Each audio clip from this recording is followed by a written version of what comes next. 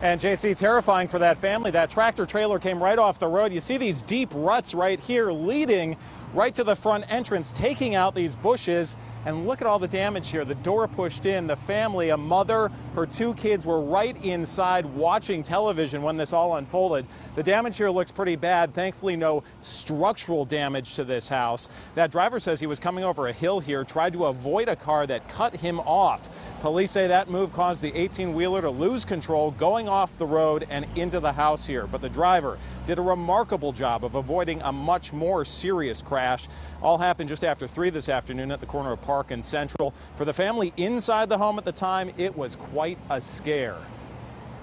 My girls were watching TV and we heard something hit the house. I think I could see part of the trailer in the window of the house, and there was a large explosion of just glass and wood everywhere, and we just did our best to get out of the house. And another live look to the front entrance of this home. That mother, her two twins, literally just a few feet inside watching television when that tractor trailer came this way. Police had been out here reconstructing it. They towed that tractor trailer away. Thankfully, no serious injuries here. We're live in North Reading. John Atwater, WCVB News Center 5.